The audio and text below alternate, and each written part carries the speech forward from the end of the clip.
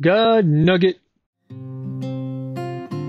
John Wimber was known for many healings taking place at his meetings. He mentored a man named Bill Twyman. Twyman has said that he prayed for thousands of people and has seen many improved and healed, sometimes during the prayer and often up to a few days afterwards. He has seen someone colorblind be able to instantly distinguish colors. He has seen an eye completely blind from severe cataracts instantly be able to see perfectly, among many other healings. If you want to learn more, check out the book Miracles by Dr. Craig Keener.